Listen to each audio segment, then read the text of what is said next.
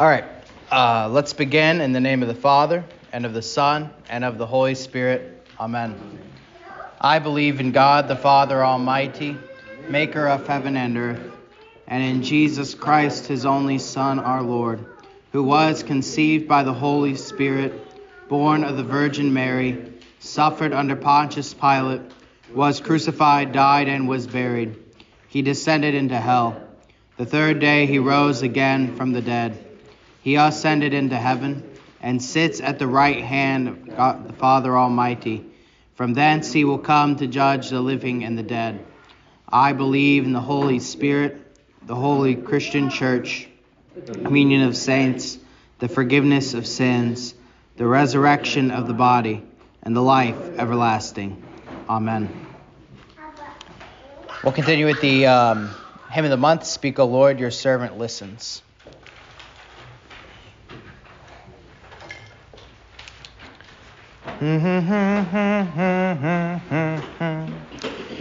Speak, O Lord, your servant listens. Let your word to me come near. Newborn life and spirit give me. Let each promise still my fear. Desperate power its inward strife was against your word of life. Fill me, Lord, with love's strong fervor, that I cling to you forever. Oh, what blessing to be near you, and to listen to your voice. Let me ever love and hear you. Let your word be now my choice. Many hardened sinners, Lord, flee in terror at your word. But to all who feel sin's burden, you give words of peace and pardon. Lord, your words are waters living, when my thirsting spirit pleads. Lord, your words are bread life-giving, on your words my spirit feeds. Lord, your words will be my light through this cold and dreary night. Yes, they are my sword prevailing, and my cup of joy unfailing. As I pray, dear Jesus, hear me. Let your words in me take root. May your spirit ever be near me, that I bear abundant fruit. May I daily sing your praise, from my heart glad anthems raise, till my highest praise is given in the endless joy of heaven. All right, we'll continue with the catechism memory work. What is the fourth commandment? Honor your father and mother. What does this mean? We should fear and love God so that we do not despise or anger our parents and other authorities, but honor them, serve and obey them, love and cherish them. And Bible memory work. Fathers, do not provoke your children to anger, but bring them up in the discipline and instruction of the Lord. Ephesians 6:4. Let us pray. Our Father, who art in heaven, hallowed be thy name. Thy kingdom come, thy will be done, on earth as it is in heaven. Give us this day our daily bread, and forgive us our trespasses, as we forgive those who trespass against us. And lead us not into temptation, but deliver us from evil. For thine is the kingdom, and the power, and the glory, forever and ever. Amen. And Luther's morning prayer. I thank you, my heavenly Father, through Jesus Christ, your dear Son, that you have kept me this night from all harm and danger. And I pray that you would keep me this day also from sin and every evil, that all my doings in life would please you. For into your hands I commend myself, my body and soul and all things. Let your holy angel be with me, that the evil foe may have no power over me. Amen. The Almighty and merciful Lord, the Father, the Son, and the Holy Spirit bless us and keep us. Amen. All right. What are y'all doing? Okay. So, kids can go off to Sunday school then. And for the hymn of the month, there's a couple things I was thinking about, and maybe I'll save some of them for next week. We still have at least, one more Sunday in February. But a couple things I was thinking about when we were singing this. The first is from the first stanza at the last two lines there. Fill me, Lord, with love's strong fervor, that I cling to you forever. And that idea goes very well with our epistle reading for today. So our epistle reading for today is from 1 Corinthians 13. Does anyone know what 1 Corinthians 13 is?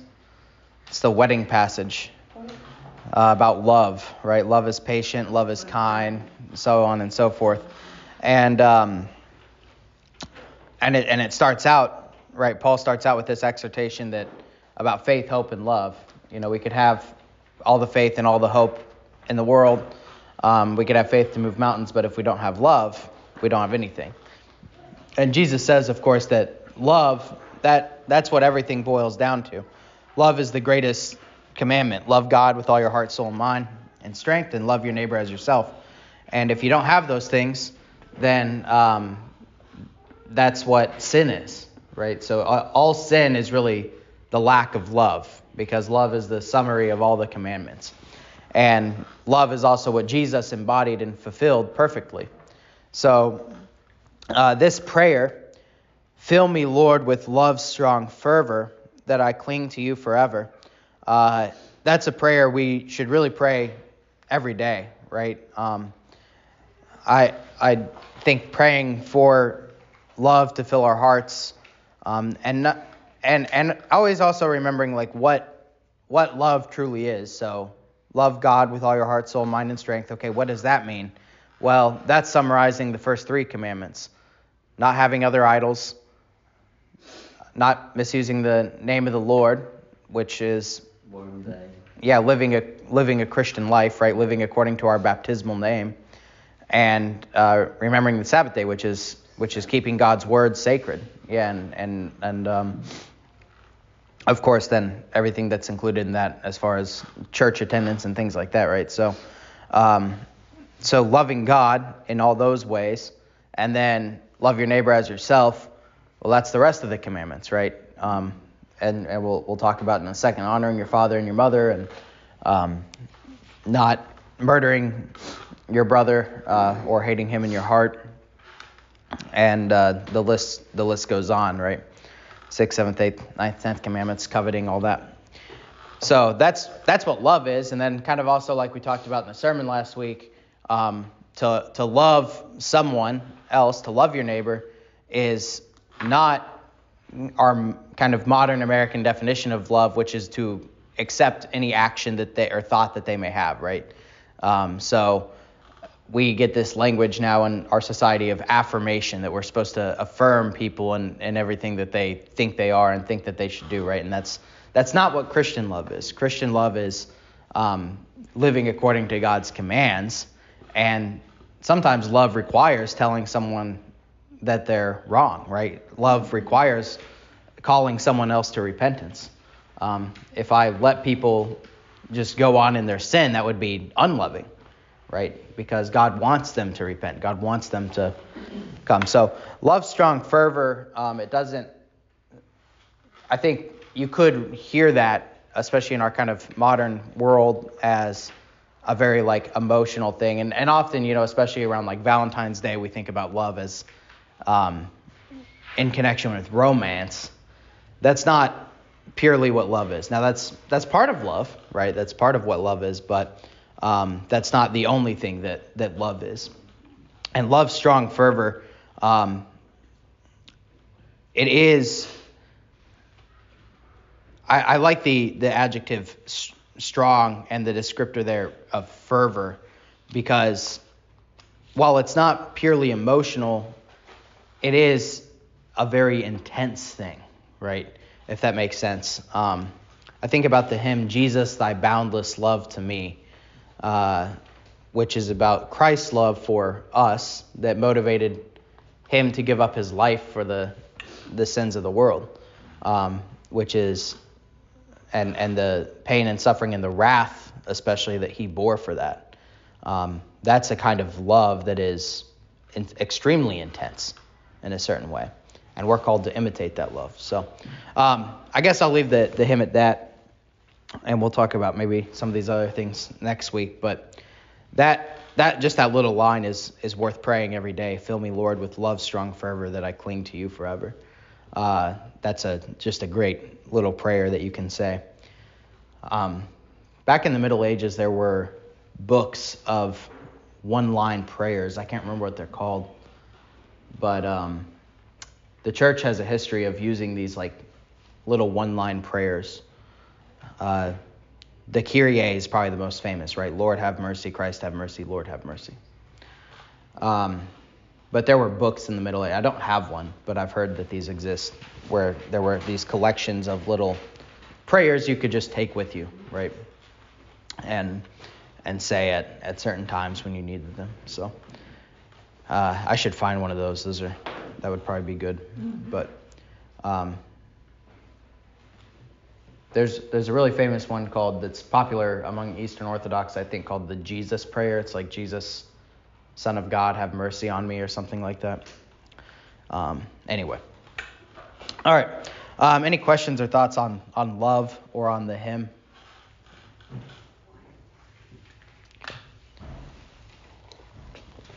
In the catechism memory work for today, we have the fourth commandment: honor your father and mother. We should fear and love God so that we do not despise or anger our parents and other authorities, but honor them, serve and obey them, love and cherish them. There's a lot to say about this. One thing that I'll point out is that if we're thinking about the commandments and the two tables of the law, right, we have, like we already discussed, we have 1 through 3 over here, which is about the love of God. And we have 4 through 10 on the second table, which is about the love of neighbor. Right, these are the two tablets of stone, if you will, the two tables of the law. And number 4, the fourth commandment, as we'd label it, is the first of the second table. And I don't think that when God gave these commandments to Moses, he gave them in an arbitrary order, right? There's a reason we start with the first commandment, because as we've discussed before, to break any commandment, to sin at all, is always to break the first commandment. Because to break any commandment, to sin against God, is to say that you think you know better than him, which is to make yourself an idol. And then things naturally, there's a natural flow to the commandments, if you will. The order they go in simply makes sense. And so when we're kind of looking at this order, the chief commandment of loving your neighbor is the fourth commandment. And I think that's for 2 reasons specifically that I'll point out. And I mean, it's all connected, but 2 ways to talk about it. The first is that the connection of honoring your father and your mother is a direct reflection of the first commandment. So the first commandment is connected to the fourth commandment, because who is our heavenly Father? God, right? God is our Heavenly Father. That is who He is. That is, by definition, who He is. And to honor our Heavenly Father, that is another way to say the fourth commandment, right? To honor your Father is that you shall have no other gods. And so we are called to honor our earthly fathers in the same way we're called to honor our Heavenly Father. And, of course, then that extends to not just fathers, but to mothers as well. Honor your father and your mother. But that relationship is analogous, right, to our relationship with our Heavenly Father. And I heard a pastor say once, heard this a couple years ago, and it really stuck with me. It was at a pastor's conference, and he was saying when you counsel people, and especially young people, when they come in and they have problems in their life, the first thing you should talk to them about is their relationship with their parents. Because someone's relationship with their parents and how they honor their father and their mother is going to tell you a lot about their life. And this actually works pretty well. Of course, there's exceptions to every rule. But we found the other basket. The basket was missing before. Oh, there is one. Yeah. We couldn't find that. Anyway, it's good. No worries. But this does work pretty well when you talk to people about what their relationship with their parents is like or was like. If their parents are passed or whatever. Marsha, it didn't get our that often tells you how strong their faith is, right? And what their the love's fervor is like, right? If someone is absolutely rebellious toward their parents, then they are often also rebellious toward God. And it's just very interesting.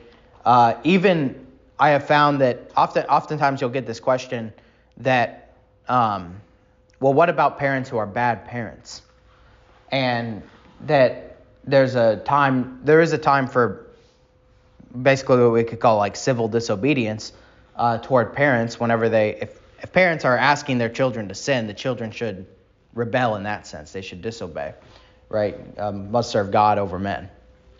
But what's interesting is I've talked to a lot of good Christians who you know by their lives their faith is strong, and who grew up with bad parents, right? People whose parents are in jail for various reasons, or parents who beat them, parents who just were not good parents, right? And almost all the time when you talk to a strong Christian like this, who had bad parents, they will still say, I still love them. I still strive to honor them. As much as I can, I'll stay in contact. I'll ask for advice that they might be able to give. I'll still cherish them. I'll still love them.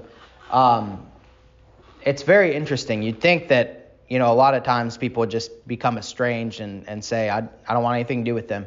But very oftentimes, when you talk to a strong Christian who has, quote unquote, bad parents, they will still have this sense of honor for their parents, even though they're not good parents.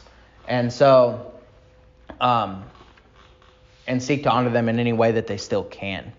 So that it is very interesting how exactly analogous the fourth and first commandment is. The second reason I would say that the first and fourth commandment are connected and the reason that the fourth commandment is the chief of the second table, and how the fourth commandment is kind of connected to everything else in the second table of the law, is that the fourth commandment is, notice that Luther says parents and other authorities. The fourth commandment is all about what I like to call ordered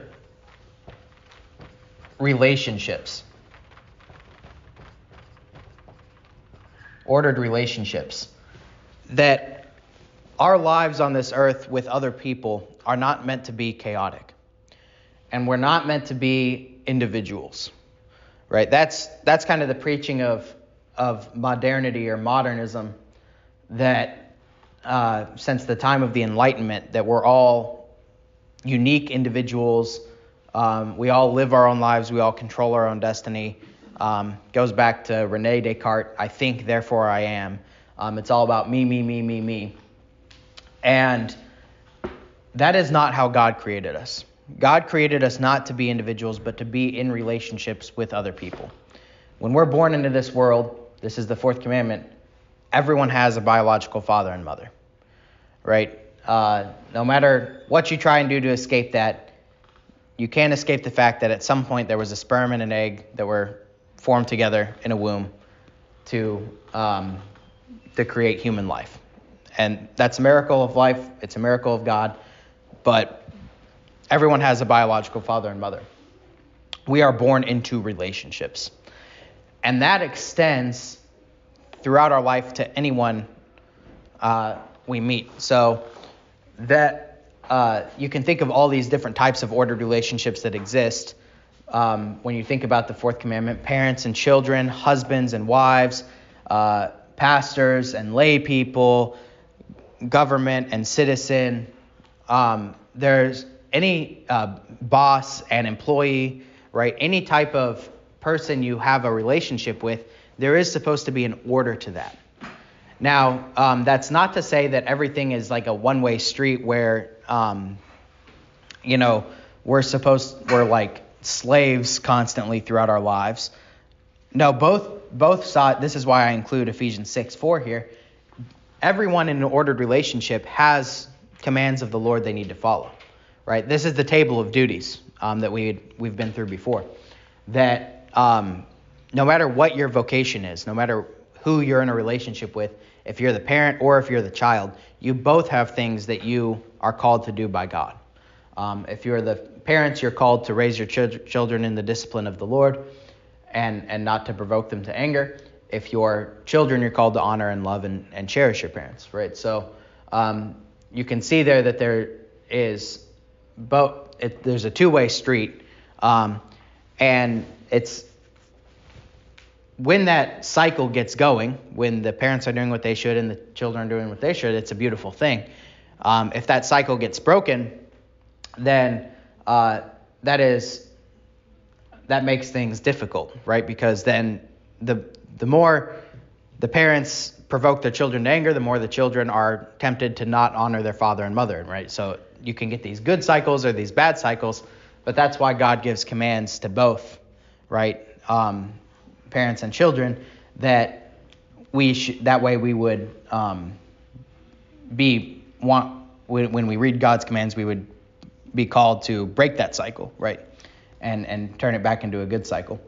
But regardless, the point is this, is that if you go through the rest of the commandments, right? So the fifth commandment, the sixth commandment, 7th, 8th, 9th, 10th, all of them have to do with how you're behaving in ordered relationships that you're put in, right? All of them do, right?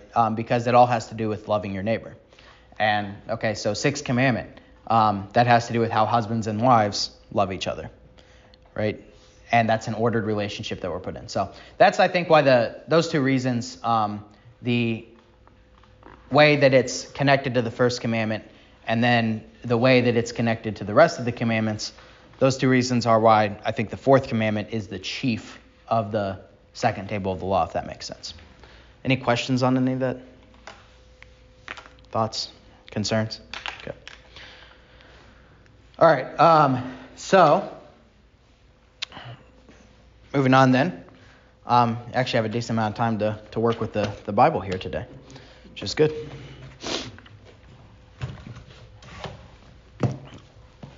We're going to pick back up in 2 Kings 11. 2 Kings 11. The story of Athaliah.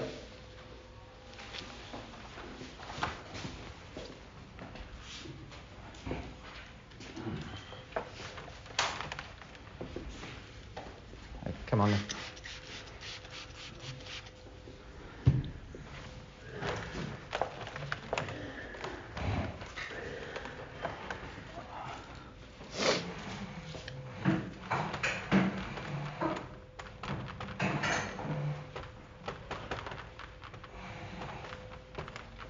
So we're in 2 Kings 11 with the story of Athaliah. And if you recall, let's just see what's happened here. So Athaliah took over the reign after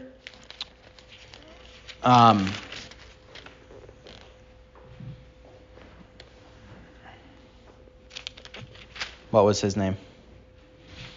Ahaziah. And she killed off everyone that could possibly take the throne except for Joash, right? And Joash was saved by Jehoiada the priest's wife, who was also the sister of Ahaziah, right? So, and Athaliah is Jezebel's daughter, right? So Athaliah is well versed in wickedness, as we've been saying, and she, murdered all her own brothers and tried to and overtook the throne of Judah via a coup, and you can see the rampant wickedness that's been going on in Judah, right? And we talked about how Ahaziah was controlled by these people over up in Israel that were overtly wicked, these wicked kings. But Jehoiada is faithful, and what's the sister's name? Jehoshaphat is faithful, and they save Joash, and they store away. Then we started talking about this last week. Jehoiada organizes a coup against Athaliah. And first thing to note there is how politics and religion are interacting here. So Jehoiada is a priest, right? He's a Levite. He's a priest. And he's called to offer sacrifices, right? He's called to be a faithful priest in the temple in Jerusalem. And yet he gets very politically involved. Now, of course, we should say that Judah and Israel is a very different situation than America today, politically and religiously. That those things are more inherently combined in Judah and Israel because God himself established this to be a Christian nation. But regardless, I think you can still see there that when there are times of overt unfaithfulness and overt sin, right, paganism, where Athaliah is, establishing Asherah and Ashtaroth, Baal worship, this Canaanite pagan worship that's got all sorts of terrible anti-Christian practices like child sacrifice and homosexual prostitution at the temple, all these things, right? All these terrible things. Then it is completely appropriate for the priest, the faithful priest, and as we see here, like the faithful lay people, these bodyguards that he brings in, to fight against that. And they even do it in a kind of clever way, right? So we get this command in Scripture to be wise as serpents and innocent as doves. And so this is, it's almost comedic the way that Jehoiada does this, in the way that, like in a movie, whenever there's a protagonist who does something really clever that you don't get to see until kind of the punchline against the antagonist, and that, everything, if you watch like a Mission Impossible movie or something, or like a heist movie, you don't know how it all works together until the end, and then you see how it all fit together, and then you're like, yeah, he got him, That's kind of like what happens with Jehoiada here, is that he organizes this coup, and then when Athaliah comes in, she's like screaming her head off. So we'll talk. I don't think we got there yet. So, but it's almost comedic in the way that this happens, but it's righteous, right? It's justice. And this is like when, so I don't know, I was just thinking about this, the kind of comedic nature of this. In Psalm 2, whenever the kings of the earth are plotting against the Lord and his anointed, so they're plotting against God and Jesus, against God the Father and his Son, Jesus Christ our Lord, it says, he who sits in the heavens, that's God the Father, laughs, right? He's laughing at the kings of this earth who think they can plot against him, and he holds them in derision, right? So it's a beautiful image to think about God in heaven laughing at people who think they're actually in control, right? Whenever you get worried that someone evil or wicked is in control, just realize that God is up in heaven laughing at them, because he's actually in control, right? So anyway, all right, so let's get to the story then. So Jehoiada, what he does is he brings in, this is like verse 4, he brings in hundreds of these bodyguards and escorts and captains into the house of the Lord, into the temple. And he talks to them and he makes them swear a covenant. And, if you notice here, he's kind of using his powers as a priest, right? He's saying, like, this is something we're going to do, like, by the Lord's command. I need you to do this, right? He's the high priest, and he's gonna say what needs to be done for the priest. And he's not really even telling them exactly what they're doing this for. He's just calling them to the Lord's service. And he says, 1/3 of you, when you come on duty for the Sabbath, will be keeping watch over the king's house. So that's something that would normally be done, is that there would be, the Sabbath is a busy day at the temple, and there would be these kind of military men there keeping order of things. 1/3 shall be at the gate of Sur, and 1/3 at the gate behind the escorts. So basically, they're going to close off the temple with these very numerous people, right? Way more than they should normally need to be. But this is what they're going to do. And the two contingents of you who are off duty, they're going to be there at the Sabbath keeping watch over the house of the Lord anyway. So basically there was like three groups of people. There was kind of a third that should normally be there, and then 2/3 that wouldn't normally be there, but they're going to be there, right? And you're going to surround, there's going to be the king. He just says the king, which is interesting. He doesn't say who it is, because right now there's actually a queen in power.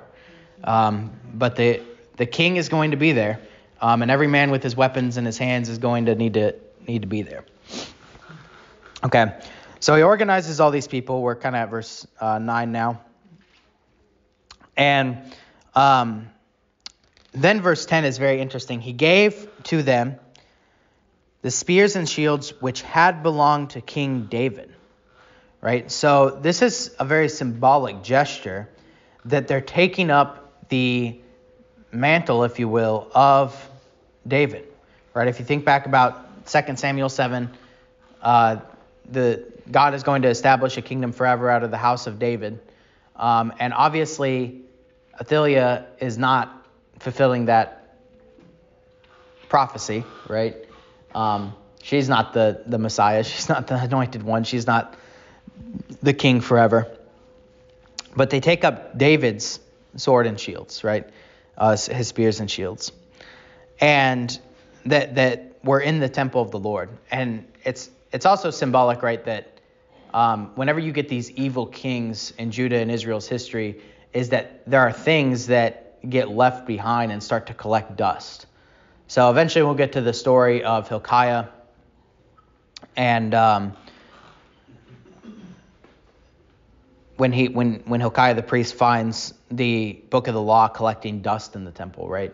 But this is kind of a common thing, that there are things in the temple just like collecting dust whenever because these wicked kings and this wicked queen is out building idols and doing idol worship, and they're not in the temple where they should be, right?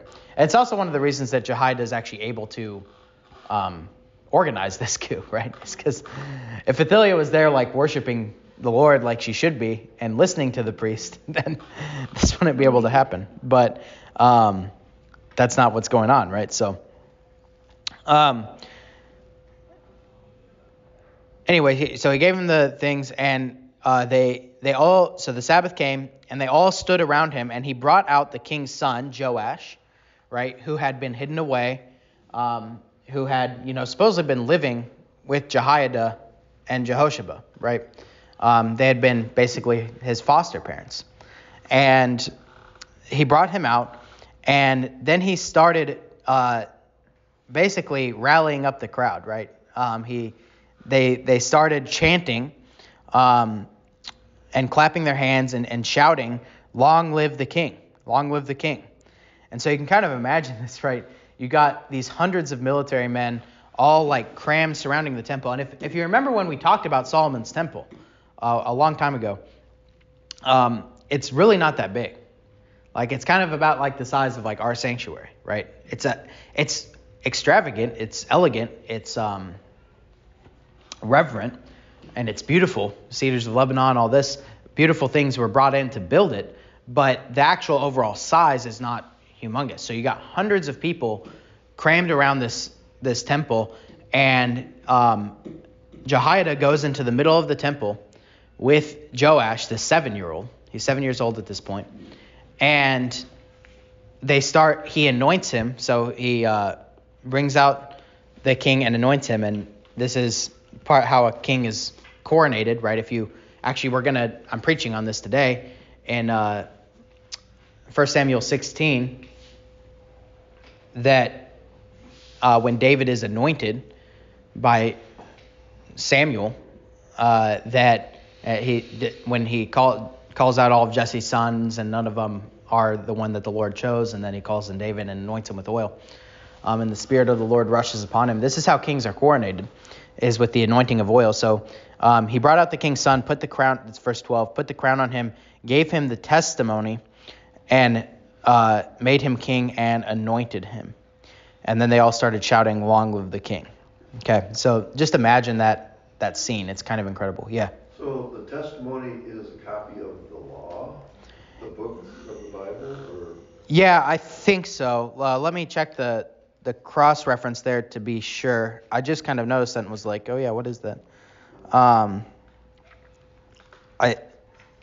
it says law in my footnote. Yeah.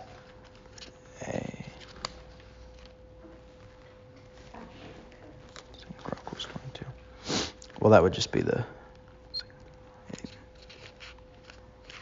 26.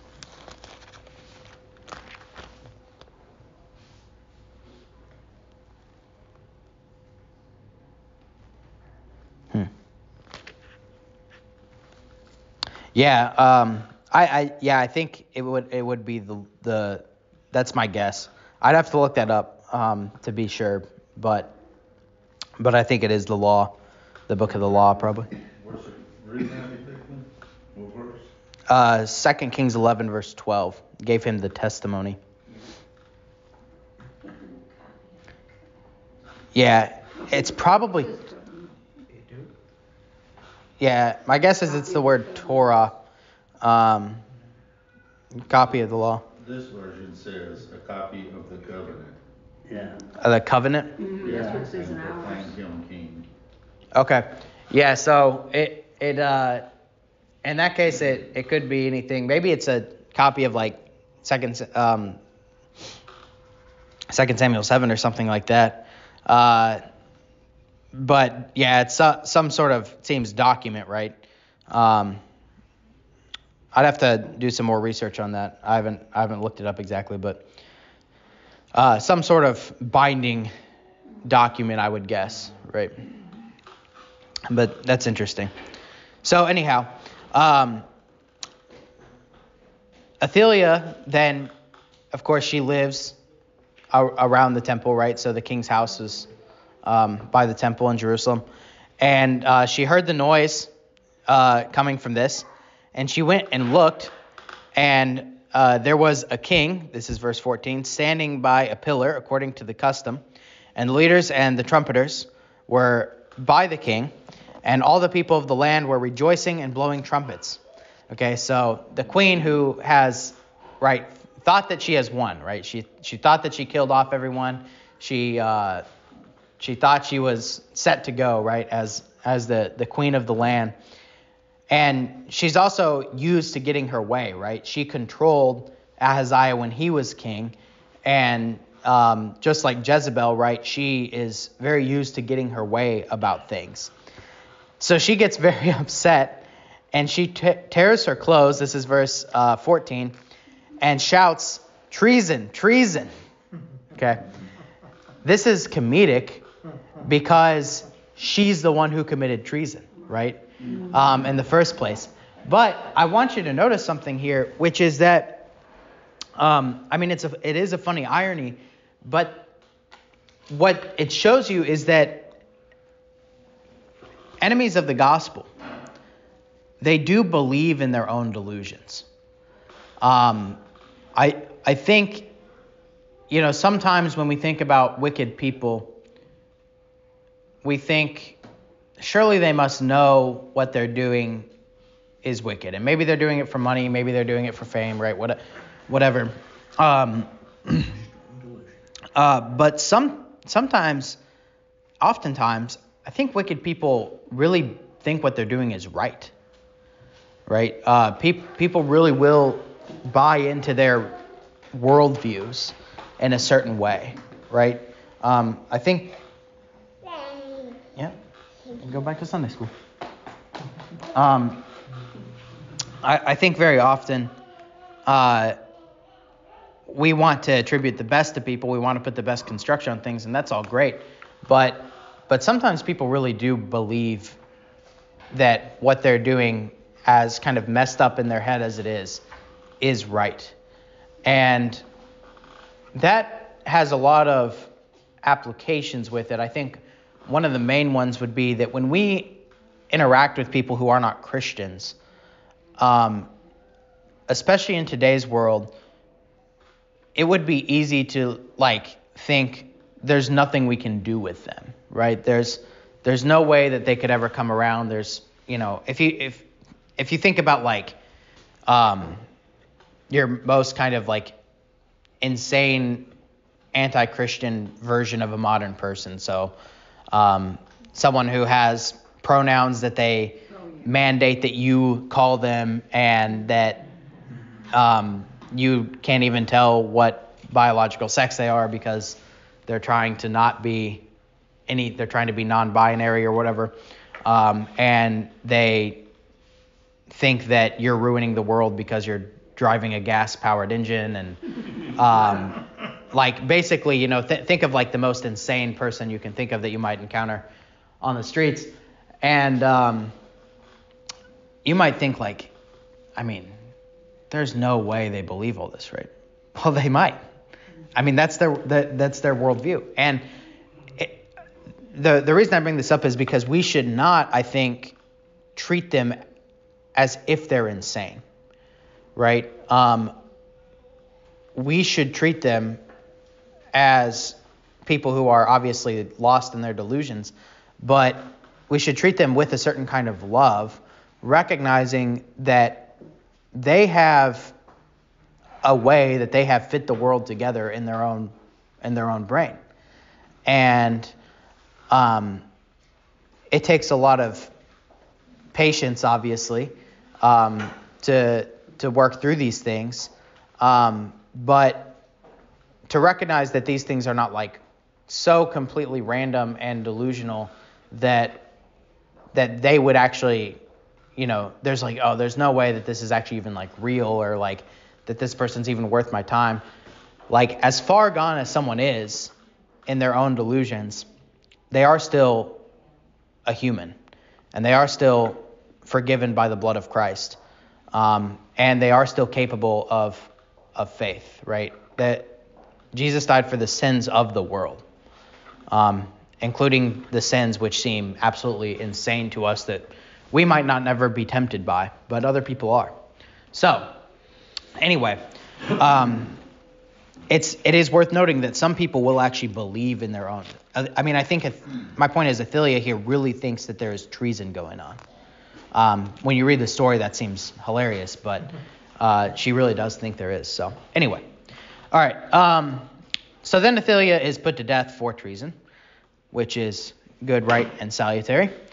And faithfulness starts to abound. So in verse 17, Jehoiada made a covenant between the Lord, the king, and the people, that they should be the Lord's people, and between the king and the people. And all the people of the land went to the temple of Baal and tore it down. They thoroughly broke it in pieces, its altars, its images, and killed Mattan, the priest of Baal, before the altars. And the priest appointed officers over the house of the Lord. And he took captains of the hundreds of the bodyguards and the escorts and all the people of the land, and they brought the king down from the house of the Lord and went by the way of the gate to the king's house. And then he sat on the throne of the kings. Just imagine this, they're marching this 7-year-old down. It's kind of,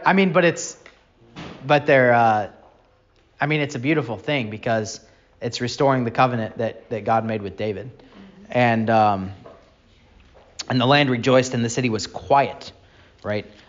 I always like it when you get this description of a good political life, is that a good life in a place where you live is a quiet and peaceful life, right? That's really all we want is it as far as like politics goes, is we just want peace and quiet so that we can preach the gospel, right? That's what we want. And the land was quiet, and they had slain Athaliah with the sword in the king's house. Jehoash was, sometimes he's Joash, sometimes he's Jehoash. We're familiar with this concept. Was 7 years old when he became king. Okay.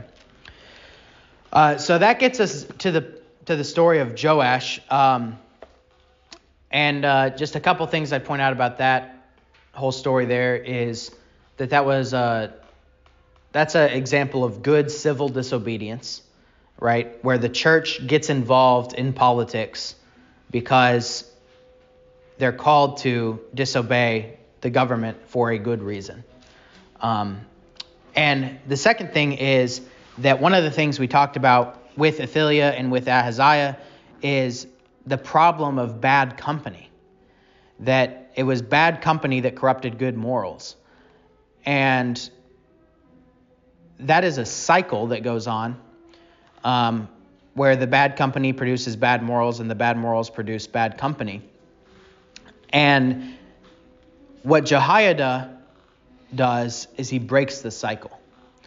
He breaks the cycle by saving the rightful king, by practicing good civil disobedience, and by being faithful to the Lord.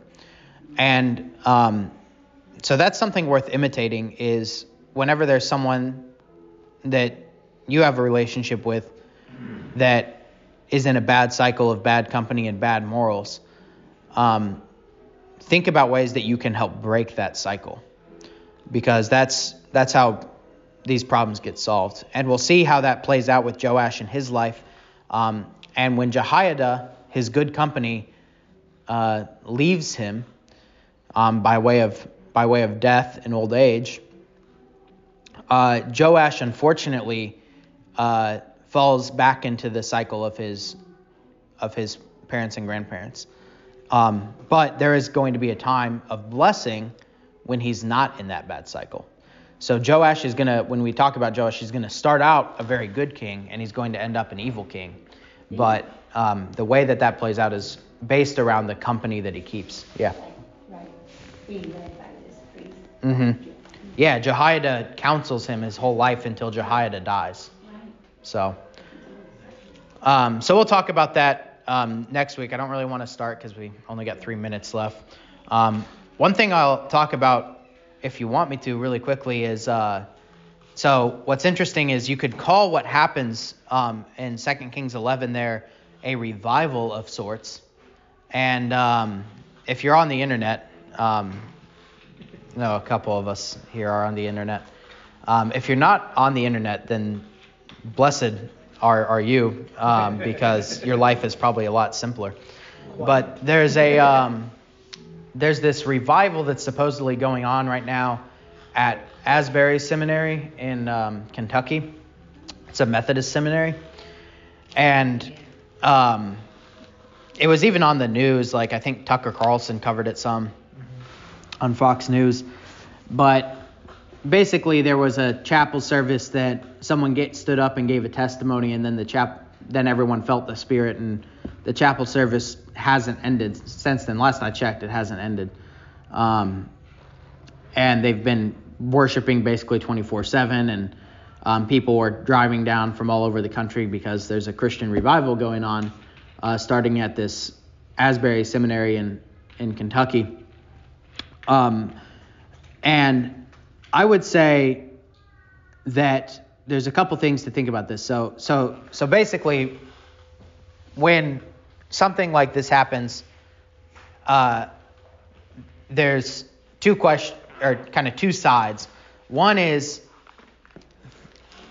if this is a real revival, then we would say, hey, the Reformation happened. We're all about reform and revival as Lutherans, and we want people to repent of their sins and come to Christ and live.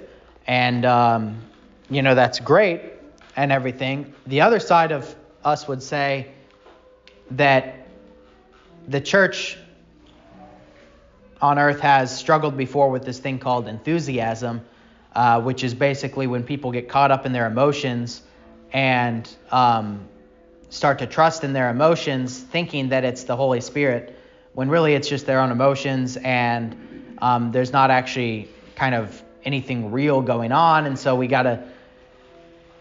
need to test the spirits, and we need to discern, okay, like, what is actually going on here? And it's hard to know, having not been there, but a revival is also hard to know when it's real or not, because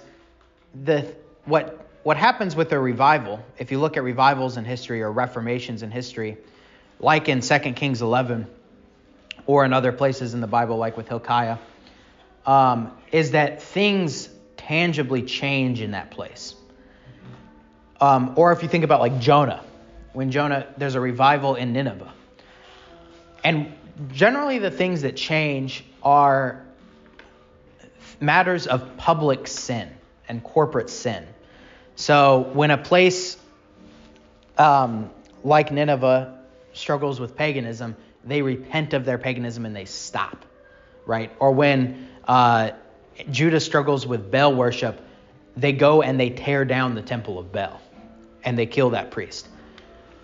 What we see happening in Asbury, the couple like testimonies I've watched online and stuff, is people are repenting, but they're not repenting of like public sin.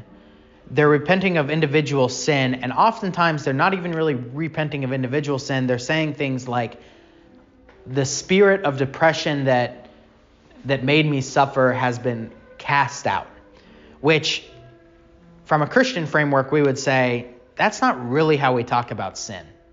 Sin is something that's your problem that you've done against God and you need to repent of. It's not some spirit that was forced upon you and that then another spirit cast out. That's a weird way to say things. So I would say that initially makes me think it's more enthusiasm than it is a real revival.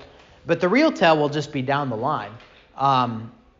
Does that place in Kentucky, does that area start to publicly repent of big public sins? So for instance, that seminary is pro-women's ordination. Are they going to stop that? Are they going to stop teaching that? Okay, like that would be a sign that a real revival might have taken place, right? Because there's a public action towards public repentance. So anyway, that's what I would say about that, is that, hey, I'm all for a revival. I'm all for a reformation and revival. Not revival in the sense of like a tent revival, like the Second Great Awakening or whatever. I don't really think that's what we need to be doing. But I'm all for people coming together and reading the Word of God and publicly repenting of their sins. I mean, that happens all the time in the Bible. We know that from going through the Kings. But Yeah, and well, it does. But the real telltale sign is a show of public repentance, and in truly, like, in a sense, political action oftentimes. So that's what I would look for, but I don't think I'd be surprised to see that out of Asbury. Yeah. So this is usually what you see in the Bible as far as a revival going on is you see a place that is completely, if there's any Christianity left in it, it's a smoldering wick, and it's completely, totally debased, and it's So like America. right. Okay. But Maybe we have more than a smoldering wick. this is Asbury. It's supposed to be a seminary, so it shouldn't be that debased in pagan worship Right. and all that stuff to start with, in order for a revival to be necessary. Part two, I don't have a problem with seeing, especially college kids, repenting of their sins and stuff like that, and Right. the preaching of the law. I watched a video on it, and there didn't seem to be any gospel preached. There was a lot of preaching of the law, do this, don't do that. And Yeah, it's also just really hard to tell because it's been going on for days and days and days and days, 24/7. So, and random people are just getting up and saying stuff. Yep. Right. So who knows, And then, like what they're saying. You have these people from the NAR that are trying to glom onto this thing. Right. Of course they do.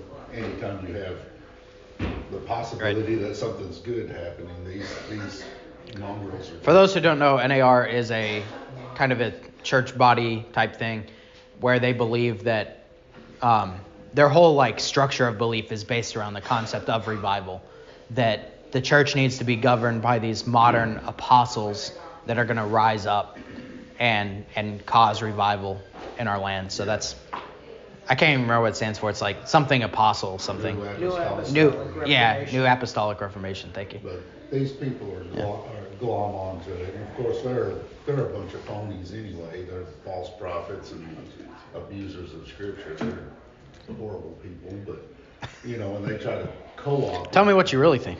Well, You got an hour?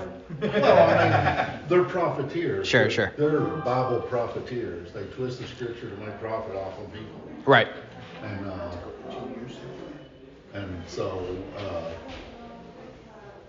of course, they're going to try to co-opt this thing and move into it. And then people are driving from miles and miles and miles away. Mm-hmm. And so you don't know if something good was happening, and now it's being, right. infiltrated with nonsense. Yeah, I would say we just need to wait and see, because the telltale sign is going to be what public repentance actually happens. What fruit comes of it, right? Good fruit comes from a good tree. So we'll see what fruit comes of it. If there are people actually being affected by the word of God, that's great. Otherwise, we'll just keep it in our prayers and see what fruit comes of it. But let's close with a word of prayer. All right, we got to get ready for church here. Dear Heavenly Father, we thank you for raising up faithful priests and prophets and kings for your people throughout the history of your church, and especially for raising up and sending your Son, Jesus Christ, our Lord, who is our prophet, priest, and king, and who is the perfect prophet, priest, and king, who came and ruled over us and took on our sins and died with him on the cross. We pray that the word of God would be preached in our land and that people would repent of their sins and turn to you alone. We pray all of this through your Son, Jesus Christ, our Lord, who lives and reigns with you in the Holy Spirit, one God, now and forever. Amen. Seems like Jesus movement in 1970 came out of the same church. Yes, Asbury has had revivals before, and this is another thing that it's not like it can't be real just because of this, but it's almost like they've tried this multiple times, and then this one catches on to social media. A little different 1970. Yeah, so I mean, I don't know. It's Yeah, we don't want to grieve the Holy Spirit, but we do want to be cautious. yeah. So I'd say just test the spirits and He is the breed. see what fruit comes of it. But the thing is you don't